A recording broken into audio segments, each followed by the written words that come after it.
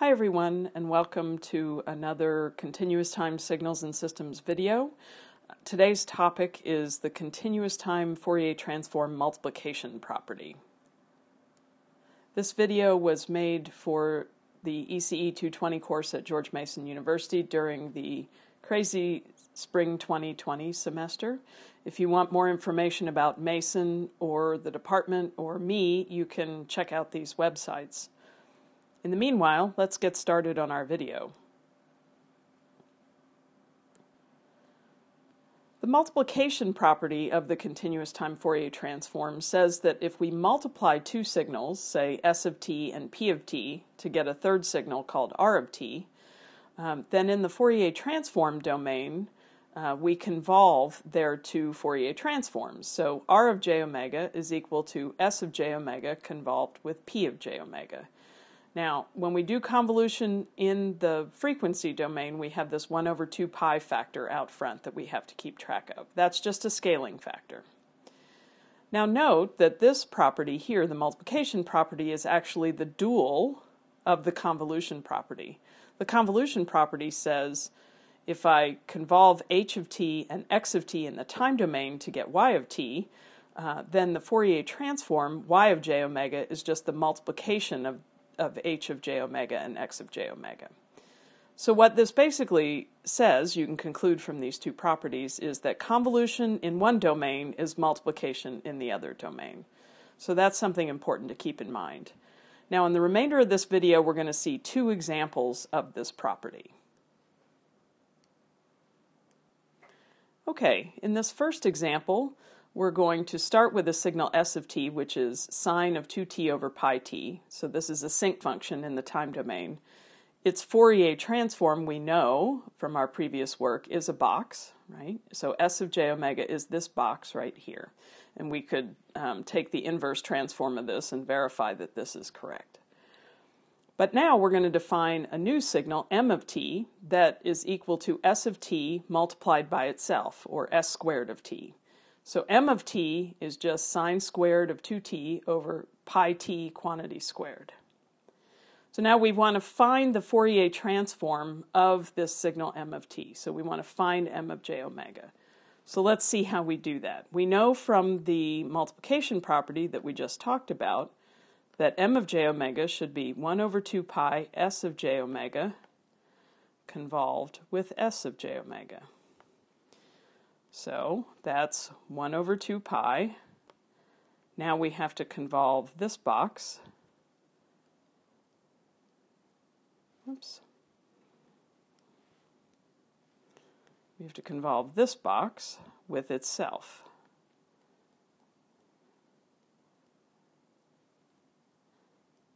So we're going to, I'm just writing it out here. Well, we know that the convolution of a square pulse with an identical square pulse is going to equal a triangle. So we can go ahead and draw that triangle. 1 over 2 pi times a triangle here. And now we just have to, let me draw this a little bit better. Now we just have to figure out what the bounds on the triangle are and the max height. So we can go ahead. We know, right, from our previous work and extensive work with convolution, that the starting point of the convolution, starting point of the triangle, is the addition of the two starting points. So that's minus 2 plus minus 2. That would be minus 4. And the ending point would be the sum of the two ending points. So that'll be 2 plus 2, which is 4. And we know that these are identical boxes, and we multiply them together. When we multiply them together, it's just the same box you get, because this is a height of 1 here. So if I multiply, when these two are perfectly aligned in the convolution process, I just have a box that looks like this.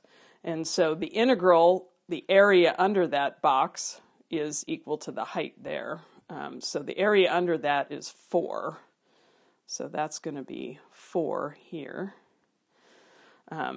And so that's what we're left with. So we could go ahead and do the scaling by 1 over 2 pi. And we get that we have a triangle whose peak is at 0. The height is 2 over pi. And the edges are at plus and minus 4. Okay, so this was a simple application of the multiplication theorem, the multiplication property. We multiply in time, we convolve in the frequency domain. So if we started off with a square pulse in frequency and we're convolving with itself, we end up with a triangle. And we can easily figure out the starting and the ending points of the triangle and the max height. So that's our first example. Okay, so now let's consider a second example of the multiplication property. We're going to start again with our signal S of t, which is the sinc function and the corresponding box in frequency. And now we're going to consider another signal, P of t, which is e to the j omega 0 t. All right, so that's just a complex exponential that lasts forever in time, from minus infinity to plus infinity.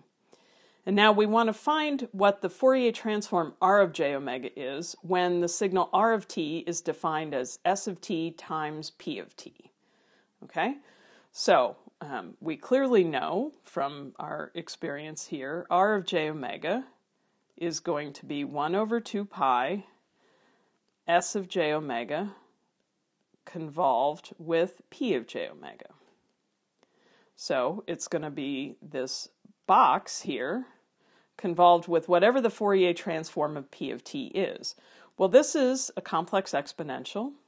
We know from our previous work that that complex exponential has a Fourier transform that's just a single delta function at omega 0.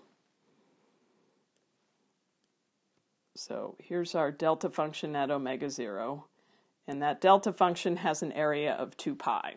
Okay, we know that from our work with Fourier series, using the Fourier series to get the Fourier transform of a periodic signal. We could also just take the inverse transform of this and verify that we get that. Okay, so now what we've got to do is we've got to convolve this with this. So let me just sketch that out. So it'll be 1 over 2 pi. Now we're going to have our box here, which is S of j omega, convolved with an impulse. The impulse has area 2 pi, and the impulse is located at omega 0. Okay, we have a lot of experience up to this point in the semester convolving with impulses, right? So we know that the convolution of a box with an impulse just puts a copy of the box at the location of the impulse. And because the impulse has area 2 pi, the box will be scaled by 2 pi. So we can sketch that out. So it'll be 1 over 2 pi. Now we put the box at the location of the impulse. So the box will be centered at omega 0. And it'll go to omega 0 plus 2 to the right and omega 0 minus 2 to the left.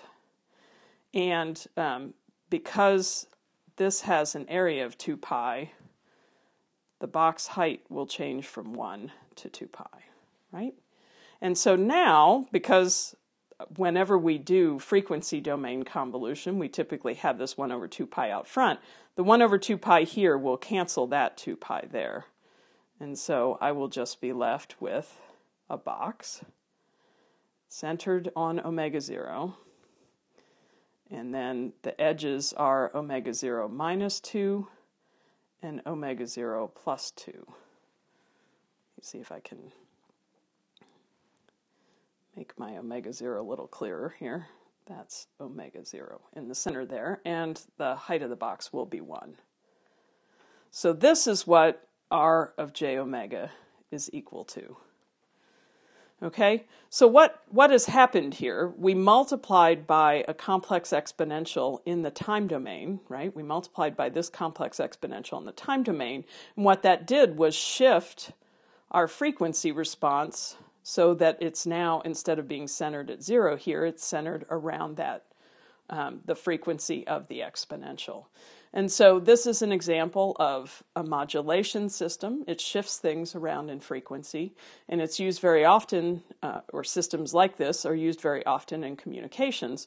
If they've allocated you a particular bandwidth that you can broadcast in, you can multiply by a complex exponential to shift the signal you have up to the bandwidth that you're allowed to use. So that's one of the practical applications of the multiplication property. So let's just go back and review here. The key thing we covered in this video was this multiplication property. If we multiply in time, we convolve in the frequency domain. It's a very valuable property, and it gets used in a lot of areas of signals and systems. So that concludes our video. I hope it's been helpful to you. And again, if you want more information about ECE 220 or the department, you can check out these websites. Thanks for listening.